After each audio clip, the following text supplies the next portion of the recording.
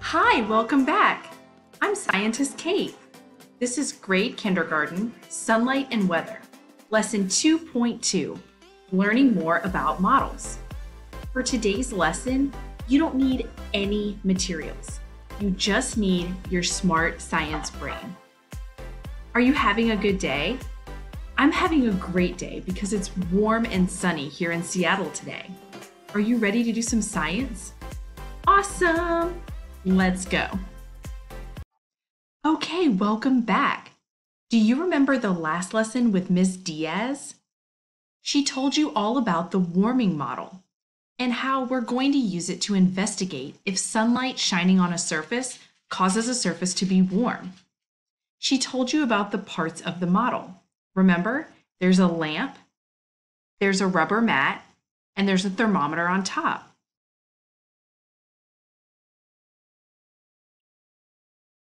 Remember that the model is going to be showing us the difference between nighttime and daytime. So if the lamp is turned off, that's going to represent nighttime because there's no sun shining. And if the lamp is on, that's going to represent daytime, like the sun is shining. Remember that we're investigating this question. Why does Earth's surface get warm? Do you remember what the word surface means? Tell me. If you don't remember, that's okay too. The surface of something is the outside of it. So, for example, I have a remote control right here. This outside part of it is the surface. And on my pen, the plastic tube on the outside is the surface. We're going to be talking about the Earth's surface. So, the Earth's surface is basically like the ground and the water and whatever else you can walk on when you go outside. Okay, so here's where I set up the investigation. Let's take a look. I set up two different lamps. Do you see them? I set them up at exactly the same height because the investigation wouldn't be fair if one of the lamps was closer and one of the lamps was farther away. We want to set up the investigation to be exactly the same on both sides. Do you see the rubber mats? I made sure they were the same size and the same color. I also put a thermometer in the same place on both mats. Here's what the thermometers looked like when I began the investigation before I turned the lamp on. Let's take a look at the temperature. On the left side, the temperature is marked as 22 degrees. Look at the thermometer on the right side. It's marked as 22 degrees also. Are they the same or are they different? Yeah, they're the same. They're both sitting in the same room and they're both the same temperature. Now, 22 degrees. Let's make a prediction right now. A prediction is when we try to guess what's going to happen in the future. I want you to look at the screen. Here it says not shining. This lamp is turned off. Over here it says shining. This lamp is turned on. See, you can see the little rays of light shining down in this picture. Which of these two situations, not shining or shining, do you think will end up with the warmest temperature on the thermometer? Point to the screen and make your prediction now. Interesting prediction. Now, we wanted to find out if your prediction is correct. So look carefully at this photo. I turned the lamp on this side. Do you see that this lamp is on and it's shining on the thermometer? On the other side, I left this lamp turned off. It's not shining. So which side did you predict would have a warmer temperature? Where the lamp is on or where the lamp is off? Okay, well, let's see if our observations match our prediction. These two photos show us the measurement on the thermometers after I let the light sit on for 1 minute. On the left over here, you can see the thermometer that was under the shining light. What number is it at? Yeah, 32 and 34 are both kind of lit up. So it's somewhere between 32 and 34. Look over here at the side where the lamp was turned off. What numbers are lit up? Yeah, this thermometer is showing us 22 to 24 degrees. So which of these two is warmer? Point to your screen to the thermometer that is showing the warmer temperature. Yeah, it's this side where the lamp was turned on. Now we're going to do something that all scientists do. We're going to organize our data by putting our observations together on a graph. Scientist Kate, you might be asking yourself, what is the purpose of a graph? Great question. Graphs are used to organize data so that we can look at it and make sense of it. It makes it easier for our brains to understand it and figure it out. So let's talk about the parts of the graph first. Take a look at this graph over here. We can see that it has a title, almost like a book has a title. And the title tells us what the graph is about. This is the warming graph. Does that make sense? We've been studying how different surfaces get warmed up, so we're going to call this the warming graph. Great title. Down here across the bottom, we have the two different situations we set up. We have the light not shining, and we have the light shining. Okay, and then up this side, where you see the rainbow of colors here, do you know what this word says? It starts with a T. It means hot or cold. Do you remember the word? Temperature. So this is showing us temperature. Now, what temperature did we record when the lamp was turned off? Let's go back to our data. Here's our not shining data for when the lamp was turned off. What numbers should we have on our graph? Say them out loud to me. Yeah, we know that on the lamp that was not shining, the temperature was 22 to 24 degrees. Now we only want to mark one number, so we're just going to put it somewhere in between 22 and 24 degrees. Are you ready? Watch the graph, and I'm going to add the bar that shows the right temperature.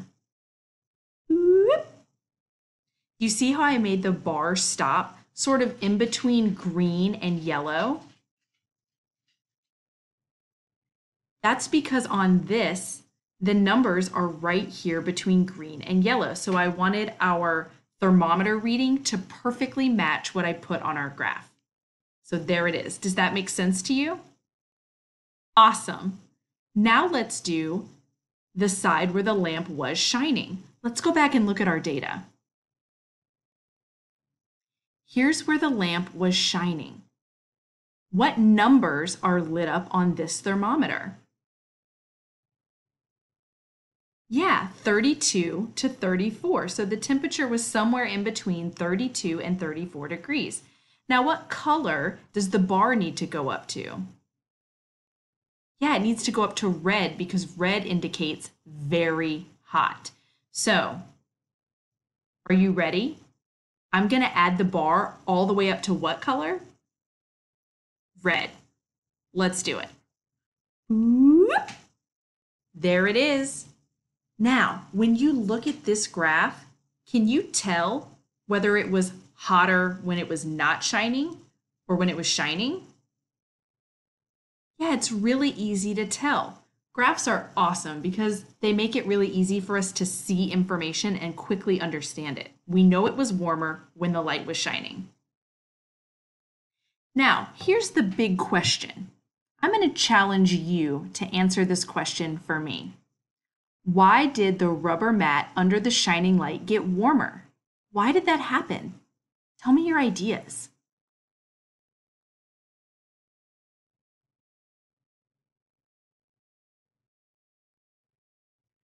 Wow, those are really interesting ideas. Hmm. Take a look up close of these pictures that I took of the different lamps. This one on the left is the lamp that I had turned on. Make an observation about the light bulb. Now look at this photo on the right. It has a picture of the lamp that I had turned off that was not shining. What do you notice is different about the light bulb in these two pictures? Tell me. Yeah, the light bulb that's turned on looks really bright. It's giving off light. So we can understand that sunlight makes surfaces feel warm. Just like this bulb on the left is giving off light, it's also giving off heat, just like the sun does. The sun is almost like a giant light bulb. It's not a real light bulb, but it sort of acts like a light bulb because it gives us on the earth light and heat. So surfaces that have sunlight shining on them feel warm. Okay, are you ready to do some moving around? Me too. Let's do this warmer and cooler movement routine. Are you ready? Get your body all ready. Loosen your body up. Loosen your body up. Okay, here's how you do the warmer and cooler movement routine.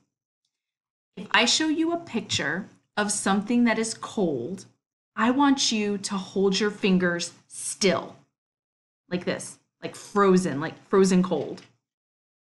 All right, practice that. Show me with your hands what cold looks like. If I show you something that looks cool, I want you to wiggle your fingers slowly. Check that out. Okay. If I show you something warm, I want you to wiggle your fingers quickly like this. Are you wiggling your fingers to show me warm? And if I show you something hot, I want you to wiggle your fingers really fast like this. Okay, let's practice it one more time. Show me cold. Very good. Show me cool. Ooh, just a little bit of finger wiggle. Okay, we're getting warmer. Show me warm. Woo, wiggle those fingers quickly. Now show me, are you ready to show me hot? Show me hot. Woo! Lots of energy when we have something hot. Okay, are you ready? I'm going to test you. I'm going to test your skills. Look at this picture. Does this look cold, cool, warm, or hot? Show me with your fingers.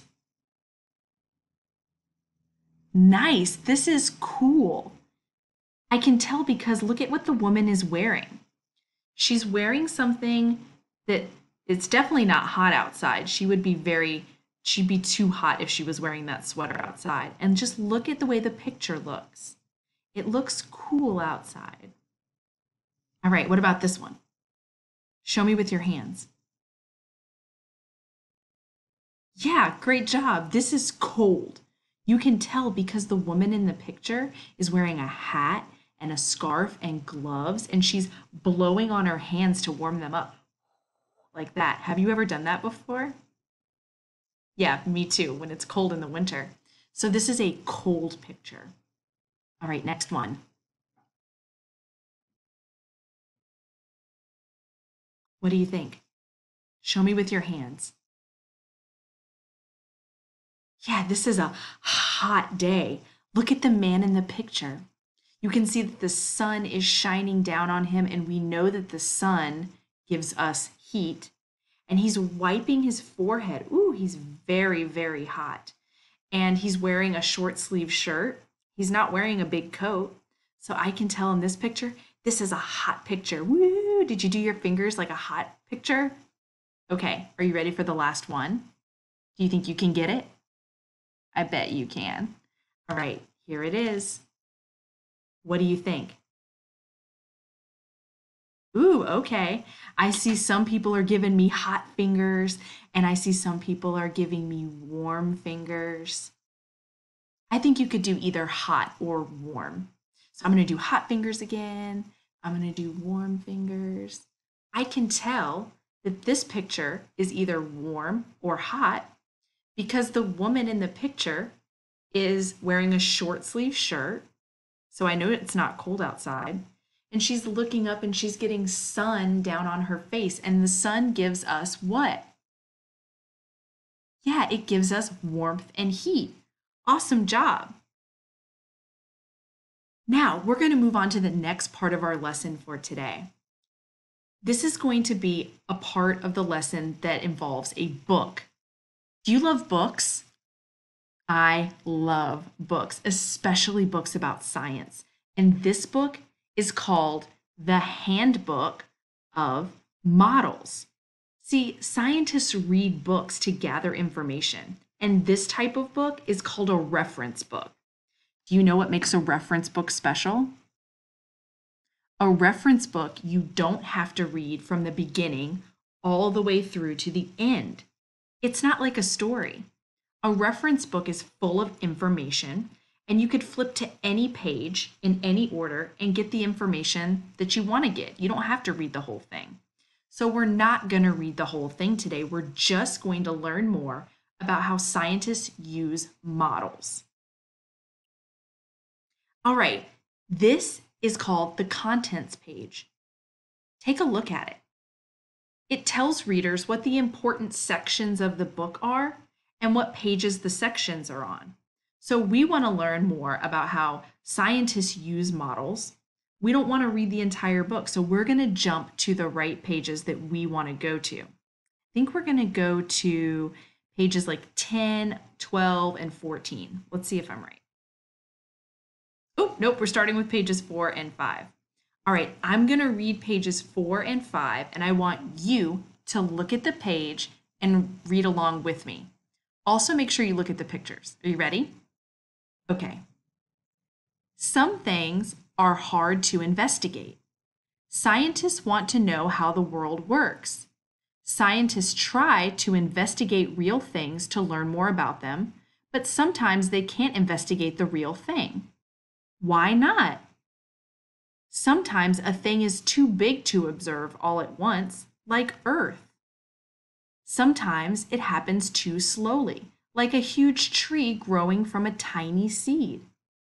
Sometimes it hasn't happened yet, like a new kind of plane flying for the first time. When scientists can't investigate the real thing, they make models. Now let me think about this. Didn't we make a model? We did. We made a model of the way the sun's light heats the earth. Why didn't we just go out and go to the sun and investigate the real thing? Yeah, it would be too hard and too dangerous for us to build a rocket and actually go to the sun. So instead, we made a smaller model so that we could study how the sun works, just like scientists. Okay, what is a model? A model is something that scientists make. A model is like the real thing in some ways. It is different from the real thing in other ways. A model is like the real thing in ways that help scientists answer a question.